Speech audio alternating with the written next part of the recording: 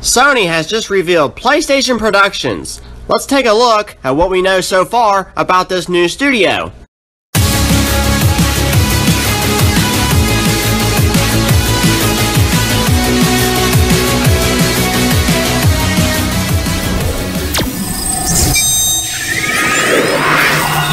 How's it going, everyone? Blueknight here, and today I'll be discussing Sony's recent reveal of PlayStation Productions, which is a big move for Sony, as this will allow them to adapt their PlayStation IPs to film and TV shows without needing to license them out to other studios, like how Activision Blizzard handles things.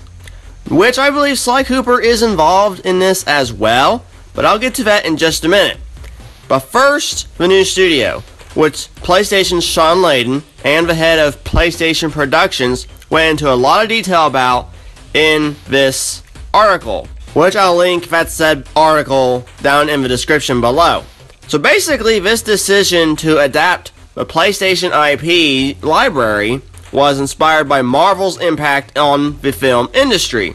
To get an understanding of the industry, they even talked to the producer of Avengers Age of Ultron, Kevin Feige. So according to the interview or article, there's already a few projects in production.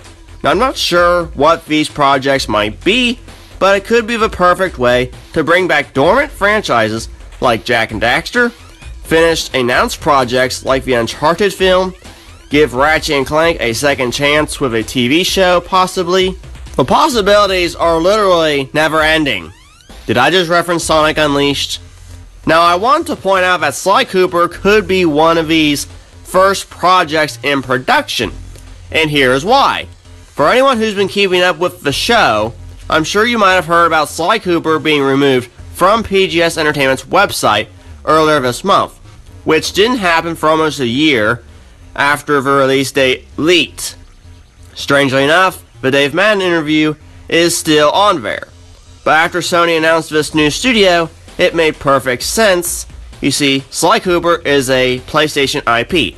Okay, PGS Entertainment was announced to distribute it. Alright, well, Sony Pictures was announced to be the distributor of films and TV shows adapted from PlayStation IPs for PlayStation Productions, with each title possibly being a PlayStation original. A distributor change is about the only thing that makes sense as to why Sly was removed from PGS Entertainment's site.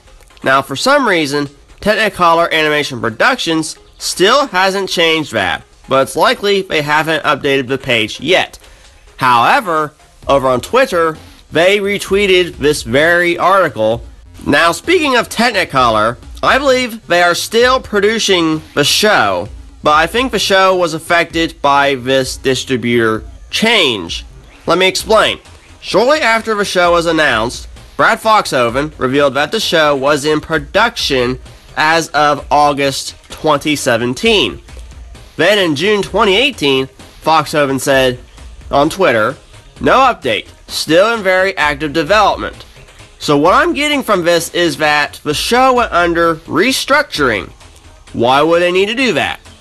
Probably because of a change of distributor, which I believe could have happened between January 2018 to June 2018.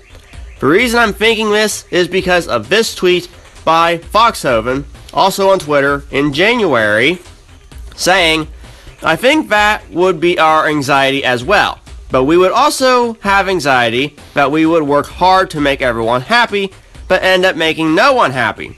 Sony is tasking us to be bold and take the franchise forward while respecting and honoring its past." Now notice how Foxhoven mentions Sony and not PGS. I mean, sure, it's PlayStation's property, so of course they'd want to say that. But notice Foxhoven's wording is sort of similar to what we've seen in the article announcing PlayStation Productions, like that best honors for property, and PlayStation Productions with partnership of Sony Pictures will be affecting the time to make film and TV projects that live up to the quality of their video game source material.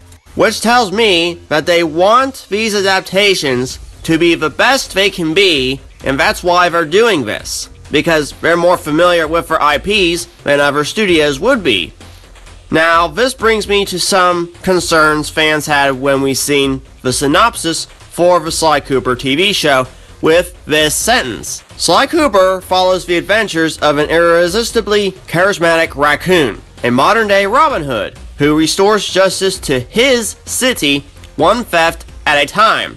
The part about his city makes it sound like the show would only take place in Paris instead of numerous locations. Now, when this was found back in March 2018, everyone was concerned that this would be another Sonic Boom styled show. But the change in distributor from PGS to PlayStation Productions, plus restructuring over quality, could have been very likely. The platform of which these TV adaptations will release on is uncertain right now. But VTMVV brought this to my attention yesterday that Netflix is attending E3 2019, and they tweeted this not very long ago, like about a week ago or so, as they want to adapt their TV shows into video games. Again, the timing of all this is very interesting, so maybe we'll see these PlayStation productions at E3 2019 via Netflix's panel next month. We'll just have to see and wait on that. Last note before ending the video. Sean Layden in the article mentions fans finishing a game in 40 to 50 hours and having to wait 3 to 4 years for a sequel. Yeah, we Sly fans have been waiting 6+ years, and that these adaptations would fill in those gaps. So guys, I believe I said enough. As usual, what do you guys think about all this? Be sure to leave your thoughts in the comments below. Once again everyone, thanks so much for watching and supporting the channel. I've been Blueknight, and I'll see you guys back here next time. Goodbye.